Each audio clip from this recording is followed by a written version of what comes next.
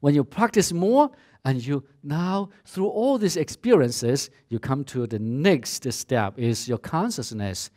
You summarize all your experience and make it as a law, as a principle. You understand this is the basic law of the universe. I understand.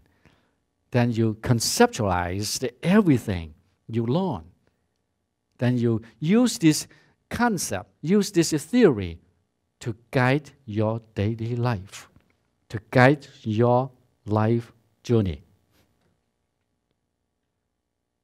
This is the path of all the learning process. And then you put these things in action again, and then another cycle starts. Now, once you do so, you are going to produce a lot of emotions. Negative emotions, positive emotions, or not negative and not positive, or simply just know anything, or half negative, half positive. When you have all these emotions, feelings, and concepts and consciousness going all over in your body every day, sometimes you get confused. Sometimes you feel so clear. Another moment you feel you can heal the world.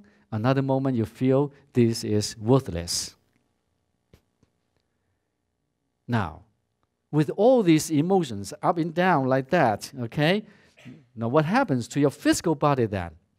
When you have all these emotions going on, happy, down, sad, and happy again, and sad again, fighting, angry, anything happens, or feel so peaceful. This creates energy flowing activities in your body, or energy transformation in your body. When you feel good, your body has more alkaline energy. When you feel sad, your body has more acidic energy. Then when you feel good again, you spend more and you have more energy to help to balance the acidic energy and invite the acidic energy to transform. And when you feel so angry at a moment, everything you have done in the past for 10 years in vain. Because one anger like that can produce enough poison to kill a mouse. If you have so many angers like that piled up, and ended up you have no mice to be killed, then you kill your organs. You kill your gallbladder. You kill your prostate. You kill your intestines. You kill your liver. You believe it? It works like that. You don't believe it?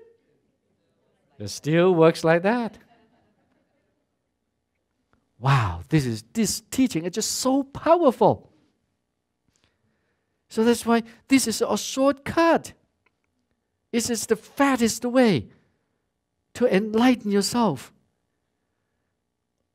Once you know the power of your heart, the power of your emotion, wow, you can transform your energy, direct your energy to a nice, smooth direction.